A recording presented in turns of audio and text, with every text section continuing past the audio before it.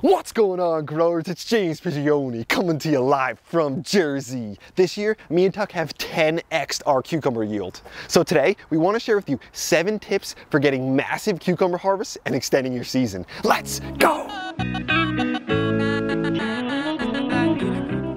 The first step to get massive cucumber harvest is to protect your young plants from the dreaded cucumber beetles.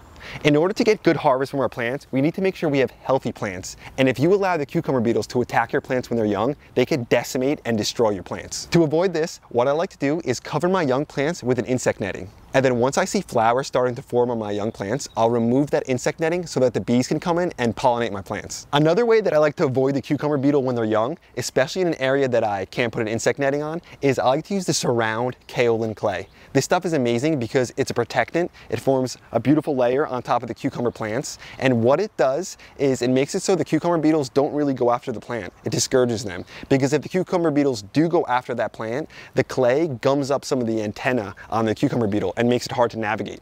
The clay is also said to mask the cucumber plant from the cucumber beetle. So the beetles actually have a tough time identifying that it is a cucumber plant. One of the best ways to avoid the cucumber beetle is to plant varieties that the cucumber beetles are less attracted to.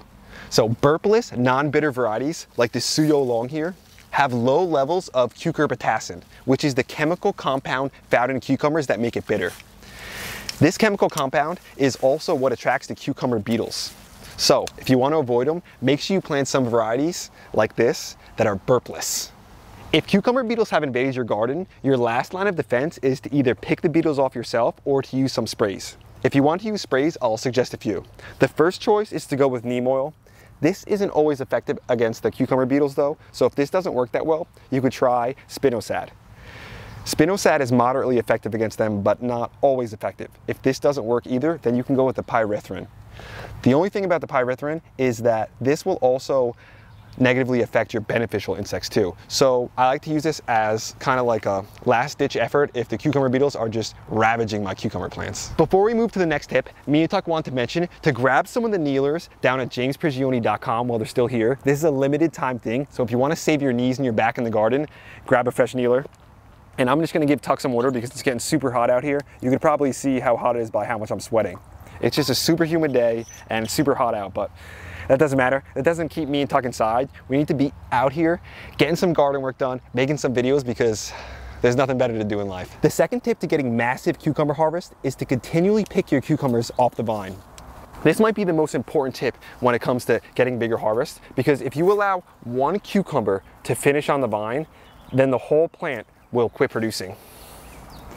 So the main goal of the cucumbers are to actually create offspring for next year. So to finish the seed. If you allow one of these cucumbers to finish when they're still on the vine, then the whole cucumber plant, it will quit producing because the plant will focus on ripening this seed instead of making more fruit. But if you were continually out here picking a bunch of these cucumbers off, then you'll basically trick the plant into continuing to flower. If you do that, the plant will flower and produce fruit up until the first frost. So if you want more cucumbers, make sure you keep picking them. The third tip to get massive cucumber harvests is to stay on top of watering. Cucumbers are 95% water, so in order to get good harvests, you have to keep the soil adequately moist.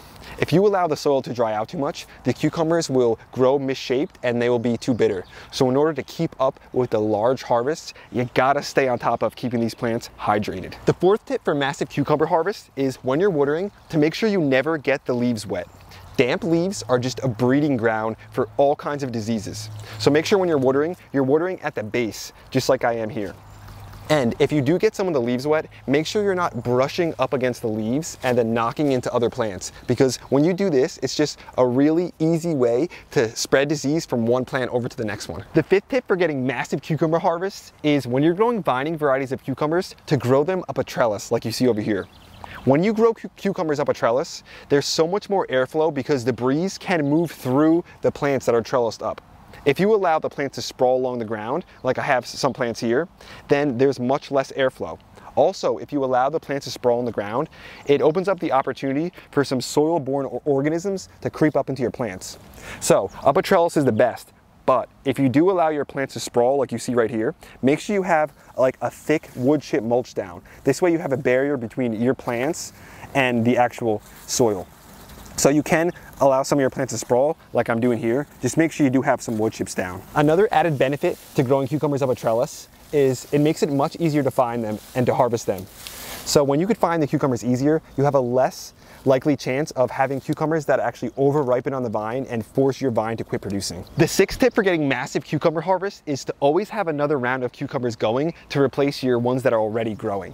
So if you have some cucumber plants growing like I showed you, and maybe they get a disease issue or a pest issue, or maybe you allow one of the plants to have a cucumber over ripen on it and the whole vine quits producing, it's always good to have some replacements or some younger cucumber plants on deck. This way, if they either finish or they slow down, you always have another round of cucumbers coming, which means another round of harvests. The seventh tip for getting massive cucumber harvest is to make sure you always have a thick mulch down. This may seem obvious, but it's very important because a lot of the issues that come with growing cucumbers can be traced back to either uneven watering or not enough watering.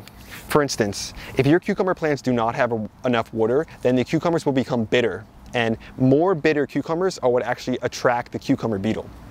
Also, if you allow your cucumbers to over ripen, then the more ripe the cucumbers are, the more bitter they are, and then the more they bring in those cucumber beetles. So when it comes to gardening, everything is connected to everything else. Before I let you go, I want to leave you with a bonus tip. And the bonus tip is, in the spring, do not transplant out your cucumbers too early. This is the biggest mistake that new gardeners make.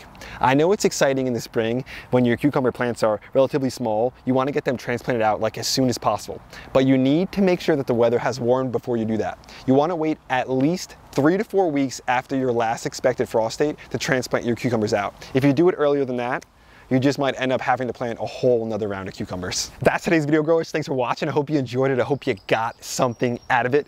Me and Chuck wanted to make this video because this year we have just harvested so many cucumbers and they're still coming in heavy.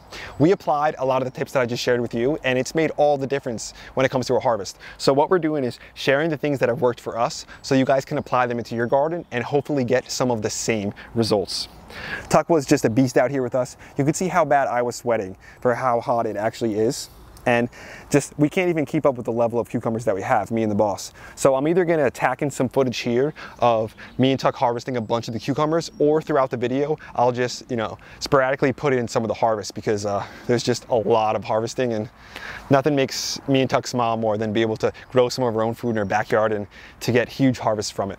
Before I let you go, I want to mention to grab some of the kneelers at jamesprigioni.com. Me and Tuck have went through so many different kinds of kneelers to find this one that we think is quality. We love the feel of it, we love how light it is, the size of it, and it's just a overall great thing to have into the garden to save your knees. We also want to thank one of our new channel members, The Robin's Nest. Thanks for being a part of Team Grow. Thanks for contributing. Thanks for having your hand in everything we do in this backyard, and having your hand in the production of these videos, because you're part of the team just like me and Tuck are part of the team. So we'll give you one quick shot of the boss before we head out. He's just chilling, trying to stay cool in the weather, drinking a lot of his water. So we just want to remind you guys to stay hydrated out there, to have a blast, and even if things aren't going well, to try to learn from your mistakes, because every mistake brings with it like a lesson that you could get something from. So there's nothing ever in the garden that's bad, it's only just about the perspective. James and Tuck will be back to you again real soon. We out.